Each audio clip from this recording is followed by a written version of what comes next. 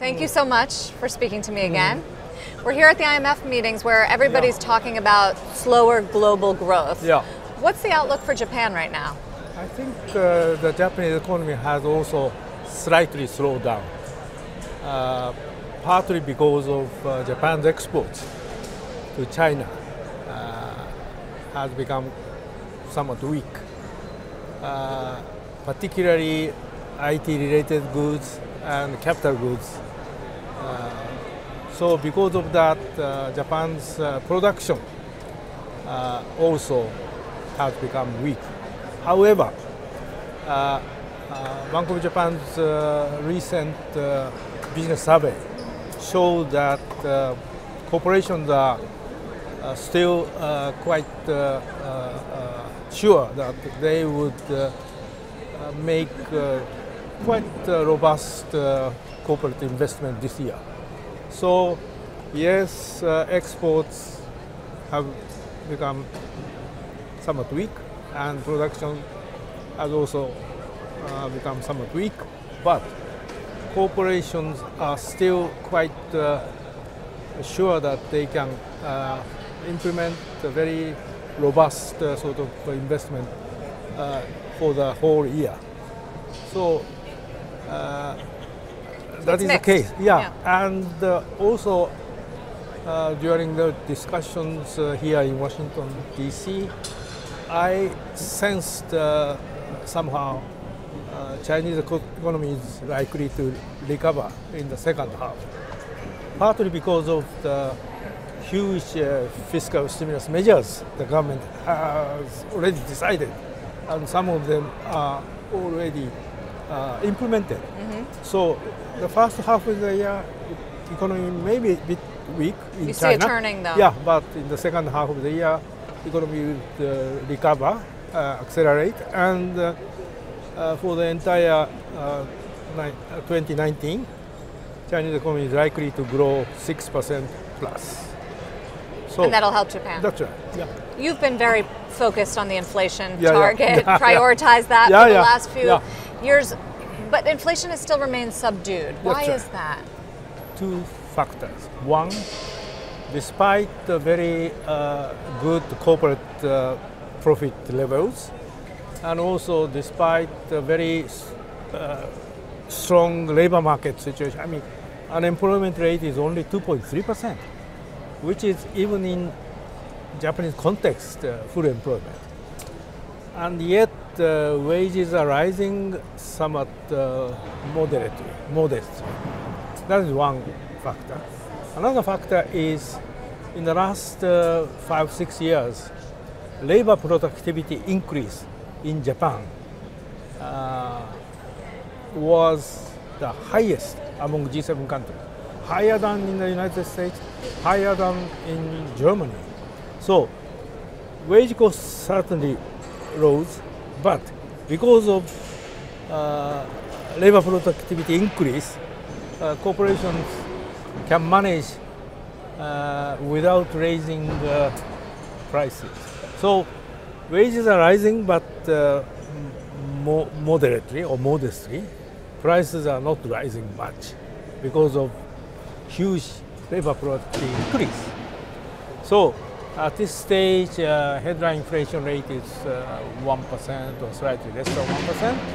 And if you exclude energy items, then inflation rate, core inflation rate is only about 0.4 or 0.5%. What do you do about that? You've done everything. Yeah, everything, and also as I said, the economy is doing quite well. The corporate sector enjoys a historic high level of profit, better than they enjoyed during the bubble period in late 80s. And the labor market is quite tight, probably the tightest in the last 30-40 years.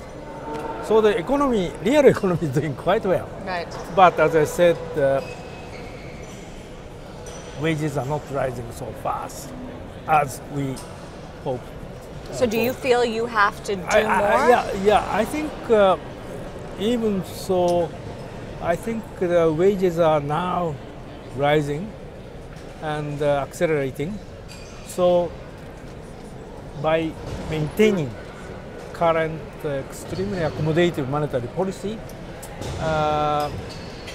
labor market continue to be tight, and output gap. At this stage, output gap is not negative, it's now even positive. So by maintaining extremely accommodative monetary policy, maintaining tight labor market, we are reasonably sure that wages accelerate and prices also accelerate. I did see that Amazon is raising prices in Japan for the first time since it's been there. That must be some sort of good sign for you. Did you see that? So I think, particularly in the service sector, restaurant, hotels, they are raising prices because they are quite labor intensive. And labor intensive sectors finally raising prices. So it takes more time than we thought before, because we introduced the current extremely accommodative monetary policy in April 2013. Already 6 years. And yet, of course, when we introduced that monetary policy, inflation rate was minus 0.5. It's now 1%. So it's worked? Yeah. We have to be patient. Yeah. I mean, it raises the question, though, that if we do, global economy face a steeper decline or downturn or even recession, whether central banks, especially yours, has the policy ammunition to fight it. Yeah, of course, since our policy rate is minus 0.1%, and the 10-year JGB rate is around 0%. But still, we can further reduce interest rate. How negative can you go? Japan's negative interest rate is just minus 0.1%. And as you may know, in Europe, they have minus 0.5% or minus 0.75% or something. I'm not saying that we would do that, but still there is room for reducing long-term interest rate as well as short-term interest rate. And also there are other ways to make monetary conditions more accommodative expansionary through larger asset sales, asset purchase program, and so on and so forth. So I think there are still some room for further monetary easing. If you need. Yeah, if needed. But at this stage, we don't think it's necessary. Do you worry at all about the longer term implications and the side effects of having so much accommodation for so long? I think a major side effect is its impact on the profitability of the banking sector, because banks can make profit through the interest rate gap. It's crushing them. Yeah, it's almost nothing. Right. But in the last 5 years or so, Japanese banks recorded relatively respectable level of profit. Why? Big banks increase the international lending. Local banks, they cannot increase international lending, so that their profit or income coming from lending business declined.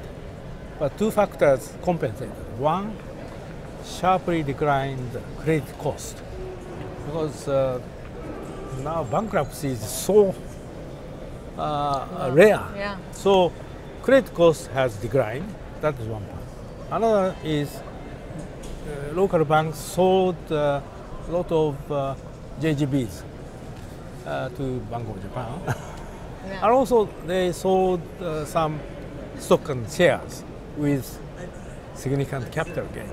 So because of these two factors, they can maintain relatively good profit level. But these two factors cannot be continued indefinitely, because credit cost is already quite low. Could rise credit cost.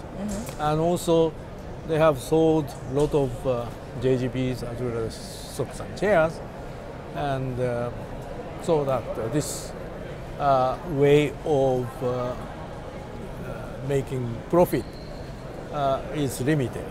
So in the long run, I mean, for the last 5-6 years they maintain, but in the long run, local banks would have to make some restructuring or acquisition and mergers and some new business to deal with it. That's right.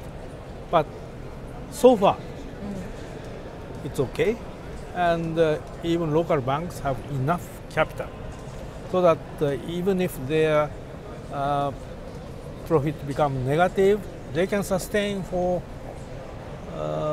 several years. But as I said, eventually they have to make such sort of restructuring. Are you surprised at the value of the dollar yen, given how much easing you've done relative to the Fed's normalization and where the 10-year yield is versus the U.S. 10-year yield? I mean, the Japanese yen hasn't weakened that substantially. I must say that before we introduced the quantitative and qualitative monetary easing in 2013, yen was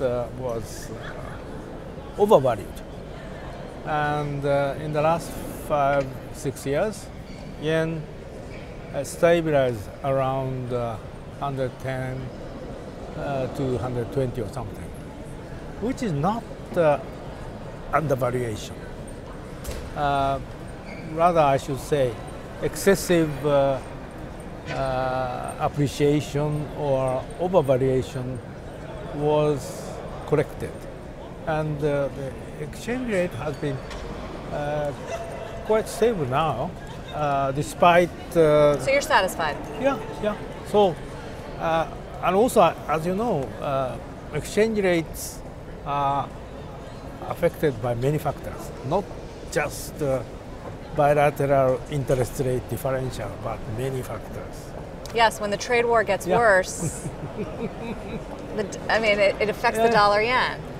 At this stage, as you know, trade conflict is between U.S. and China, and I hope trade conflict be solved relatively soon. I hope. I don't know. How much do you think it's hurting the global economy? I think already because of this uncertainty, investment in China has been affected. And so if this conflict is solved soon, that will be good for the Chinese economy and also for the US economy. Yeah. But this is outside of the central banking. But it's affecting the outlook. I mean, actually, Japan is going to start trade talks with the U.S. next week. Yeah. Do you see this as a potential risk factor if our administration pursues the path of tariffs or tariff threats? I mean, personally, I don't think so. But of course, this is up to trade negotiators. So I don't know. But have you looked at a scenario where if the U.S. put tariffs on Japanese car exports to the United States, what would that do to the Japanese economy? As you know, already most of Japanese cars sold in the United States are produced in the United States. So I really don't think it's necessary for the U.S. to impose tariffs on Japanese car import. And many of them may be components for automobiles produced in the United States. And by the way, within the U.S. trade deficit, years ago, 20 years ago, a large part of U.S. trade deficit was with with Japan. Yeah. But now it's quite small. 60 billion. The president still wants to eliminate it. Is that possible? I'm not quite sure because bilateral trade is not a very important economic indicator. I mean, global current account will be quite important, but it should be global, multilateral, and not only trade balance, but service trade balance, income account balance, and so on and so forth. So I think for any economy, the important variable is not bilateral trade figure, but global current account figure. And from this point of view, I think U.S. has been managing its economy quite well. Of course, some current account deficit, but quite manageable. And this shows that the U.S. is importing capital, and many of them are FDIs, so that Japanese companies, European companies come to the U.S. Doing business, creating jobs hugely in the United States. Yeah. So I think from this perspective, as you know, the G20 under the Japanese presidency will discuss global imbalances, how to avoid excessive global imbalances, not bilateral trade balance. Right. Yeah, it's good that you're taking over the conversation, I guess, this year. So when you look globally, I mean, risk assets have performed very well in 2019. It's been risk on, that's helped the dollar yen, that's helped a lot in terms of the economic outlook as well. Do you expect that kind of environment to continue? I mean, according to the World Economic Outlook recently released by the IMF, they also think that this year growth rate would decelerate because last year growth rate was global economy growth rate was 3.6%, but this year they expect 3.3%. But next year it would bounce back, accelerate to 3.6%, and this is the main scenario, and it is most likely if this is realized. I don't think there would be any financial market turmoil or anything like that. But this mainline scenario is mainline scenario. There are a lot of downside risks. What's the biggest risk to the global economy? At this stage, I must say that trade protection, not only between U.S. and China, but there are some sort of protectionism. That is, I think, most serious risk involved in the global economy. But as I said, I hope U.S.-China trade conflict would be resolved soon. By the way, IMF World Economic Outlook main scenario does assume U.S.-China trade conflict would not worsen, would not become so serious. If it worsens and becomes more serious, then different outlook. That's right. Governor Kuroda, thank you so much. Really appreciate you speaking to me.